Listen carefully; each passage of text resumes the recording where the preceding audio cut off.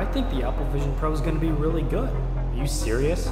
No, it's not. You saw the same thing that I did. You got to admit it, it's cool. It's not even that cool. And you saw how much it costs. Dude, you're not seeing it. This is gonna change the world. It's a gimmick. It's just a gimmick, and you know it. Really? Do you think a gimmick would really go this far? Yes, and you know why? Because this whole thing is a joke. It's a complete joke. Right in front of your face. It is right shut here. Up. Shut up. You were completely wrong. See it at all.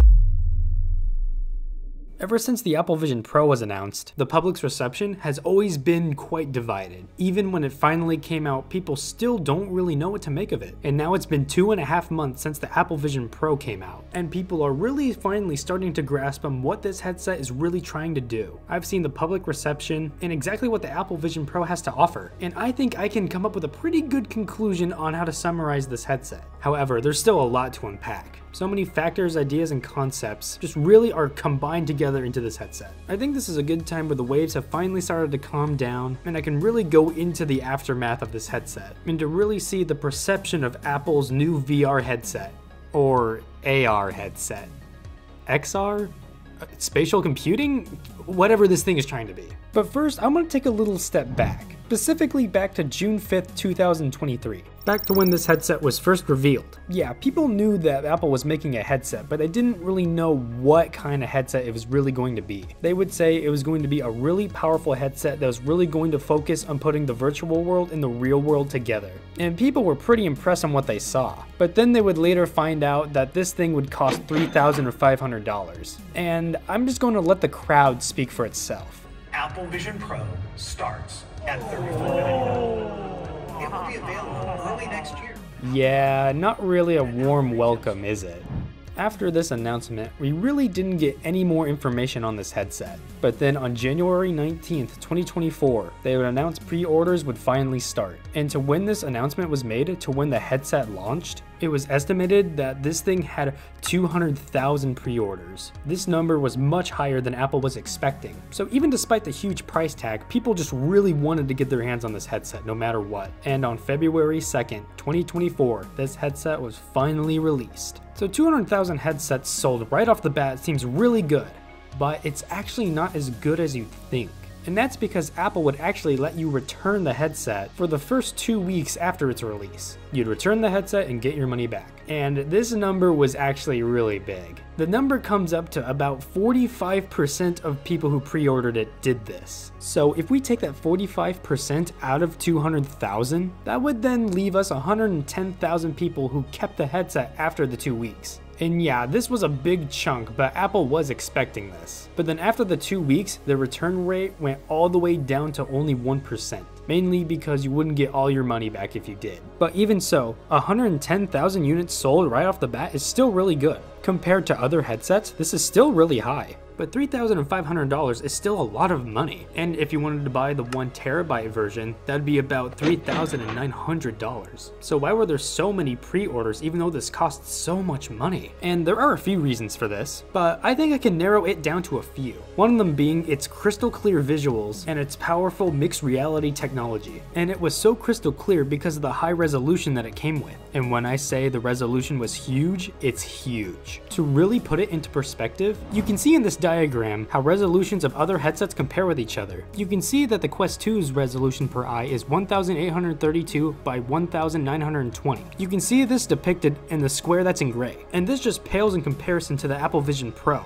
and its resolution per eye is 3660 by 3200. And you can see that depicted in the square that's in the grossest color they possibly could have chosen for this diagram. But even so, even I don't have to tell you how big of a difference this is. Apple really was trying to push their limits with this. When people first put on this headset, most of them say how great the visuals are and how outstanding the colors look. And this is even further enforced with the pancake lenses that they use. These lenses are different from what the Quest 2 has. And yeah, there are positive and negatives between both of them, but most modern headsets now are switching to these pancake lenses, mainly because they're much thinner than Fresnel lenses, and the quality is just a little bit better. And speaking of pancake lenses, the pancake lenses are the main reason why this headset is just so thin. So looking at it from the side, it doesn't really look like it's that thin. But what if I told you that this cloth part on the front right here is only just the face covering? The true headset is this metal part right here at the front. So yeah, this headset is really compact and optimized. So since it's so thin, it must be really really light, right? Well, surprisingly, no. It's not heavy by any means, but when we compare it to the Quest 3, most of the material made on the Quest 3 is pretty much plastic. Meanwhile, the Apple Vision Pro's material is mostly made out of glass and aluminum. These materials are higher quality, but they are also heavier, which makes the Apple Vision Pro about 650 grams. Meanwhile, the Quest 3 is only 515 grams, so that's about a difference of 135 grams. Even though the Apple Vision Pro is heavier, most people probably wouldn't be able to tell a difference unless they were using them side by side. But as long as it has a good counterweight, it shouldn't really matter too much, which I guess the Apple Vision Pro didn't get that memo. The head strap for the Apple Vision Pro is actually really big on the back. It just really tries to cover the back of your head, but there's no strap that goes on the top of your head. And most people who have used this strap say that it really isn't that good and it really makes the headset front heavy. But it's almost like Apple knew that this head strap was going to be bad, and for some reason they had a second one. This strap would actually go on the back of your head and also onto the top of your head. This one is the more favorite of the two. But there are a lot of people who don't like either and just wish they had an alternative. Which, sure, you can do that and wait until more third parties come out, but people already bought this really expensive headset. They're really not going to want to spend any more. But this issue does extend more to every other headset, and I speak for all of us when I say they really just need to put in a good strap to begin with.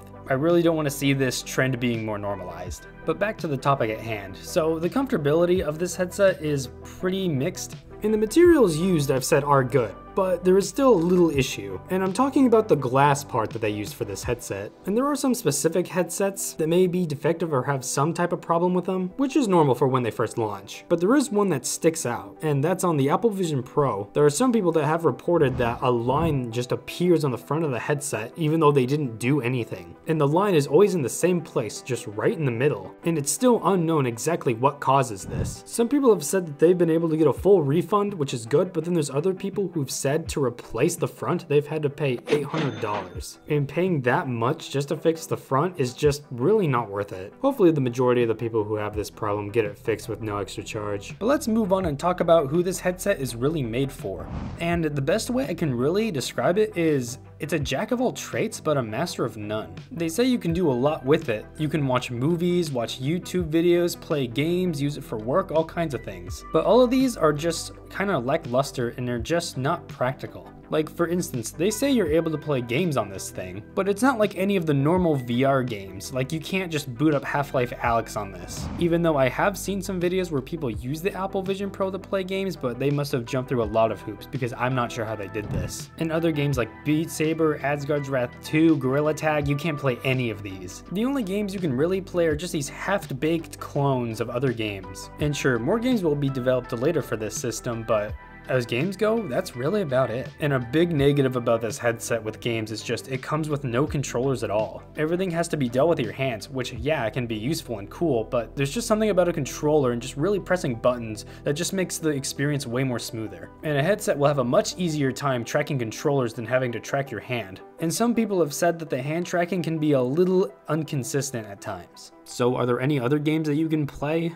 You'd be able to connect the headset to a PS5, and you'd be able to use a PS5 controller and play it on the Apple Vision Pro while using the pass-through, but it's just a flat screen and it's just not like real VR. So if people who play games don't really have options, how about people who just like watching movies and videos? And there's nothing wrong with what it does with that. It plays movies and videos really well. And once again, the resolution is really good, so it looks really nice. And it's really good for a solo experience and to really be in awe, but what if you want more people to watch with you? Sometimes it's just better watching movies together than just by yourself. And obviously people can't see the movie you're watching when you have the Apple Vision Pro on. And it's just extremely cheaper just to get your friends together and get like a flat screen for like $500 and watch a movie together. So I guess the Apple Vision Pro is just perfect for people who just don't have any friends and who are just willing to cough up $3,500. So watching movies with the Apple Vision Pro isn't a bad experience, it just has its issues. But the Apple Vision Pro is also advertised for used for work. And how is that experience? I may sound like a broken record here, but it also has its issues. It was demonstrated that you'd be able to connect it to a Mac and you'd be able to put on multiple monitors. Which, yeah, that's pretty good, but what if you don't have a Mac or any other Apple products? Because it's strictly only used for Apple products. You can't go to any random desktop and just add another screen. So in a way, it's almost lacking features if you don't have other products to help it. So if you don't have a Mac or any other Apple products, then how is working with just the Apple Vision Pro by itself? And I think the experience, I haven't tried it, but it just looks bad. Let's just say you have to type a letter or you have to type on a Word document.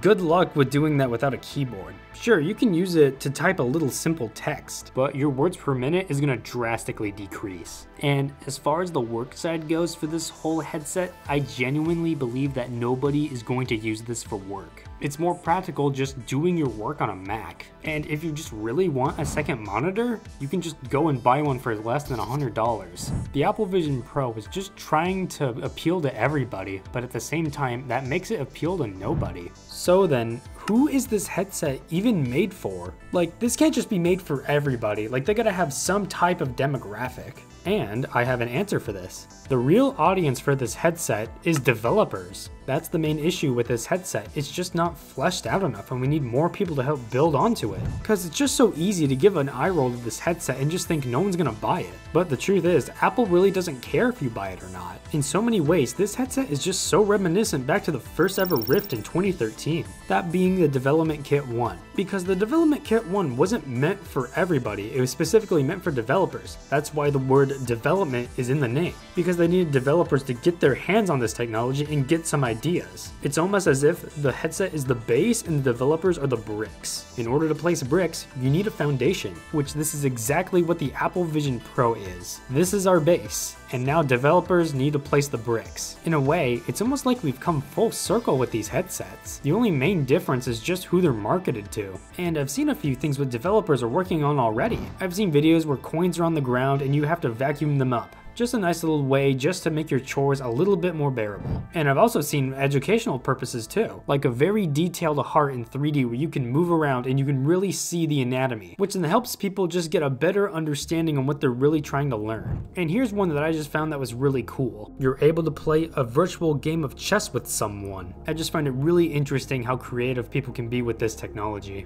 Now, I'm gonna give my whole conclusion on the Apple Vision Pro. But first, I just quickly want to say, if you really like my content and if you've enjoyed this video so far, I would suggest subscribing to the channel. I would really appreciate it if you did, and if you don't want to, fair enough. So if I could summarize this headset in the least amount of words I can, I'd have to say, it's a work in progress. The Apple Vision Pro gets updated pretty frequently, each update making it just a little bit better. Like for instance, the digital avatar that shows up when you FaceTime people. A while ago, the avatars used to look kinda creepy and kind of off-putting. But as slowly as updates have come out, this technology has gotten better and has started to really improve.